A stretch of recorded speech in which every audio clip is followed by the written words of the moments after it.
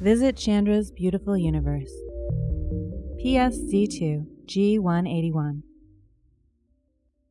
New observations from NASA's Chandra X-ray Observatory and other telescopes have captured a powerful cosmic event.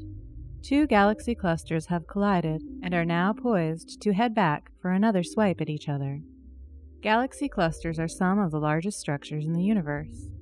Held together by gravity, they are monster-sized collections of hundreds or thousands of individual galaxies, massive amounts of superheated gas, and invisible dark matter. The galaxy cluster, known as PSZ2 G181 for short, is about 2.8 billion light-years from Earth.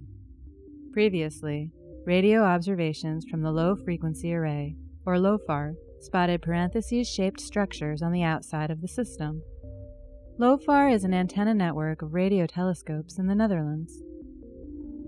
These structures are probably shock fronts, similar to those created by jets that have broken the sound barrier, likely caused by disruption of gas from the initial collision about 1 billion years ago. Since the collision, they have continued traveling outwards and are currently separated by about 11 million light-years, the largest separation of these kinds of structures that astronomers have ever seen. Now, data from NASA's Chandra and ESA's XMM Newton is providing evidence that PSZ2 G181 is poised for another collision. Having a first pass at ramming each other, the two clusters have slowed down and begun heading back toward a second crash.